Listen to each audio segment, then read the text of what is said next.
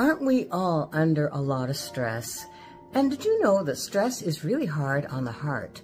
But pets can help alleviate some of our stress. First of all, let's look at some causes of stress in both old and young alike. Caretaking responsibilities of a spouse, parent, grandchildren, a disabled or ill child or grandchild.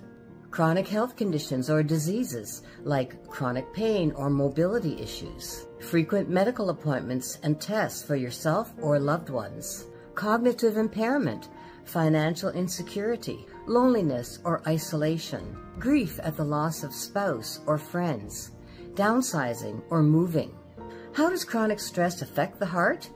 It contributes to higher levels of inflammation, leading to poor blood vessel health.